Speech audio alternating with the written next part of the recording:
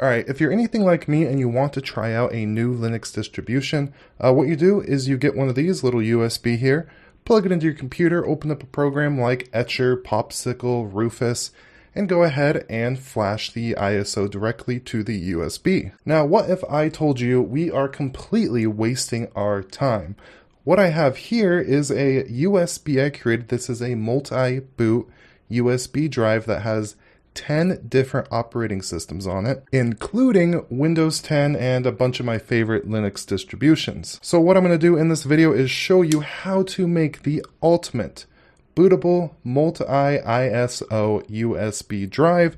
But first, I would like to thank our sponsor, SKILLSHARE. So if you don't know by now, SKILLSHARE is a vast online learning community with thousands of different classes where you can explore new skills, strengthen skills that you already have, whether if that's video editing, animation, web development, just about anything. I've been using SKILLSHARE for a while, and you'll notice this more in my camera quality. I've been using it a lot to really learn how to use this camera and do things like color grading. If you've been watching my channel, you know that my old shots used to look something like this or this, while now they're starting to look a little bit better.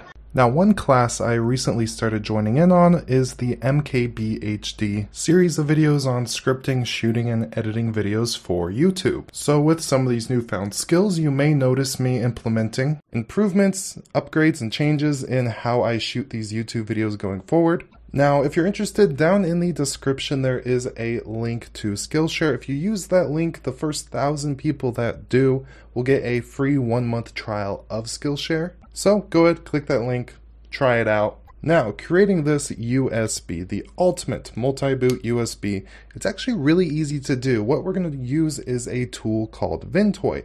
It is a free and open source USB bootable solution available for both Windows and Linux. I would recommend you go to this website and read through everything. You'll get a lot more in-depth detail of what exactly is going on here. And another thing I'd suggest you do is right here under Tested ISO, this is all the different Windows operating systems, Linux distributions, and everything else that is compatible with this. So with that said, let's go ahead and go over to the download page, and we're doing this in Linux. So go ahead and click on the ventoy linux.tar.gz.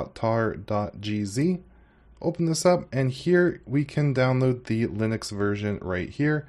Additionally, if you go ahead and download the Windows one, if you're in Windows, open that up, you can see that it gives you an exe file. All you need to do in Windows is extract this folder, and then in this directory open up the exe, and you're good to go. Linux process is a couple extra steps, so we're going to go ahead and download this. We'll open the file, and here is everything in Linux. So what we're going to do is just extract this. We'll go ahead and throw this in our home directory just to keep it simple.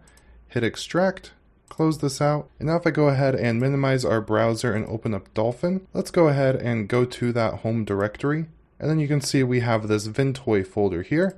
Just open that up, and you have a lot going on here, but all you're really going to want to do is open this directory in the terminal. One of the easiest ways to do this is just to right click and hit open terminal.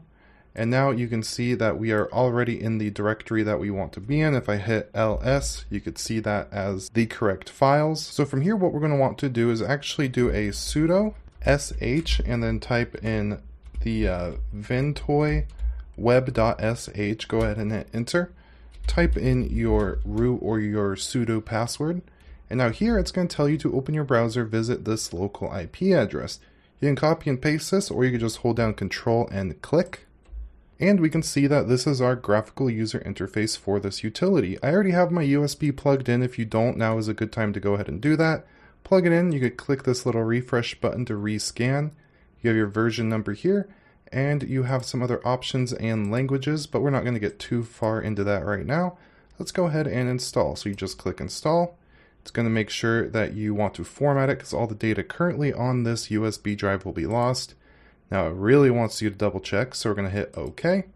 And it should take no time at all. It is now done. So from here, if we go ahead and open up our File Explorer again, you'll see under Removable Devices, we have Ventoy. Now from here, you don't need to do any special flashing or anything like that. All we need to do is go ahead and grab some ISOs and drop it in here. So under my documents, I have all the ISOs that I want to go ahead and add to this multi-boot drive, including Endeavor, Fedora, OpenSUSE, Pop! OS, Seduction, Solus, and I have a Windows 10 ISO here. So I'm just going to go like this, right click, copy, go over to our Ventoy, right click, and paste. Now this might take a little bit of time because that's about 25 gigabytes worth of ISO files, but that's really all there is to it. If you need more detail or you want to do secure boot properly or anything like that, go to the website and here you have some documentation. But if we actually go ahead and go on their GitHub page, here is where we can get a lot of information, including all the features. And then right here we have the installation instructions, or install and update. So if I go over here, you can get a full in-depth guide of everything that's going on, including the 4 Windows instructions, the Linux GUI mode, which is what we just did. If you prefer CLI, you could do this completely in the terminal. And there's a lot more stuff going on here, including some theme plugins, some menu extension plugins, and other things that you could go ahead and add to this. But basically, when your files are done copying over, you are ready to go ahead and plug this in and boot into the drive. And the whole dragging and dropping just the Windows ISO into this through Linux is awesome, because usually you have to use WoW USB or some other special tool to be able to do that in Linux, so this makes it really easy.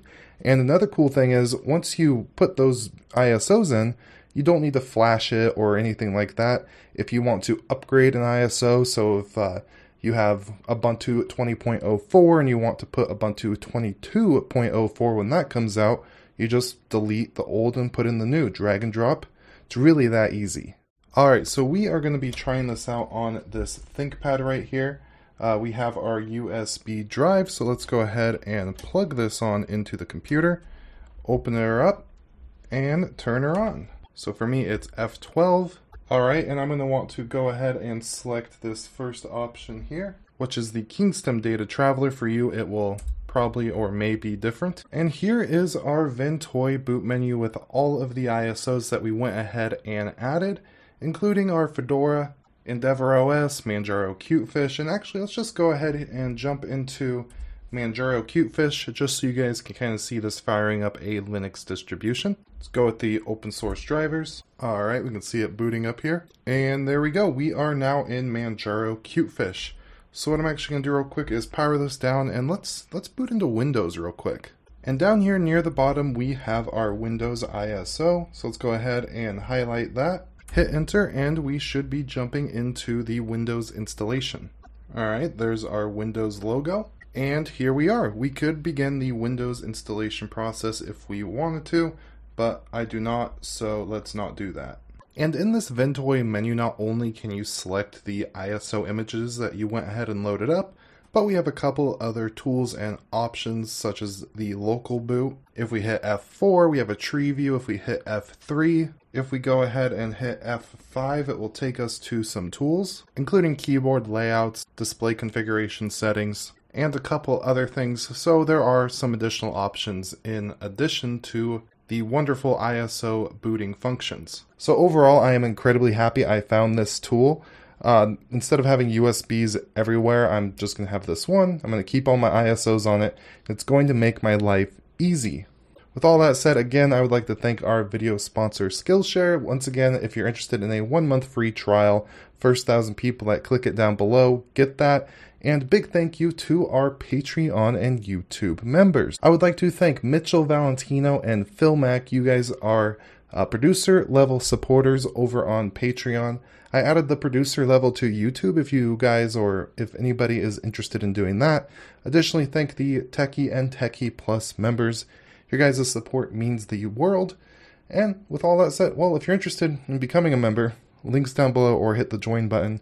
With all that said, have a beautiful day and goodbye.